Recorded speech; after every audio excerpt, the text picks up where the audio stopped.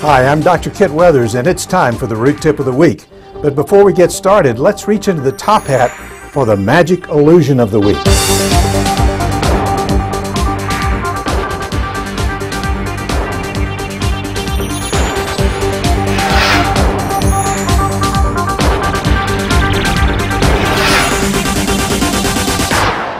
Well, today's Root Tip of the Week is going to take us through a paradigm shift. And since a paradigm in Las Vegas is 20 cents, I thought it might be appropriate to show you how we can make 2 dimes out of 1.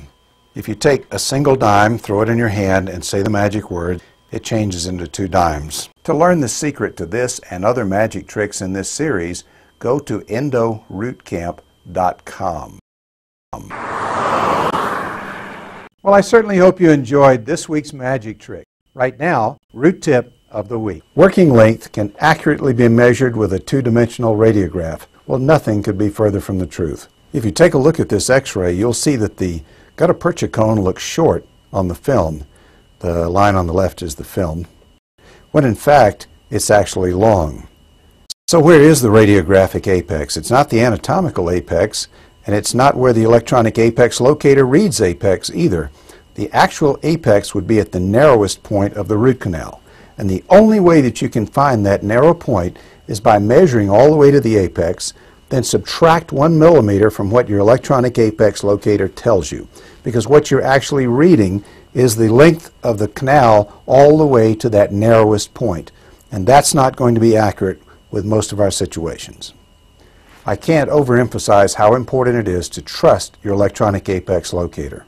Remember that the file has to go just a little bit beyond the apex before it's going to truly read apex. So no matter what brand apex locator you use, always make certain that you measure from the apical reading and subtract 1 millimeter.